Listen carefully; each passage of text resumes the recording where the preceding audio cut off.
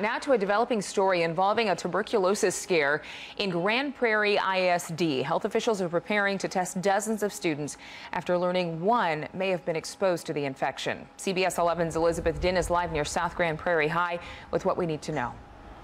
Good morning, Adrian. A young man who is a senior here at SGP High School is sick with what could be a case of tuberculosis. The results of his test that would confirm whether he has TB won't be in for another 6 to 8 weeks, but just in case, school leaders sounded the alarm for students and parents. It was on Monday when Dallas County health officials called Grand Prairie ISD, alerting them about the sick student who had a questionable health screening. Then all 2,400 students here, plus staff members, got a letter about the fact that they may have been exposed to someone who has TB. Out of that big group, roughly 150 to 180 people who were potentially in contact with the student were told they will be tested right here at the school by the Dallas County Health Department next week.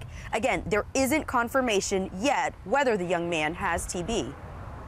This really is precautionary, and that's kind of the way that Dallas County approaches these things. It's better to get out in front of it and do the testing and check to make sure, instead of having it down the line when you do have a confirmed case and then it's a little bit more serious.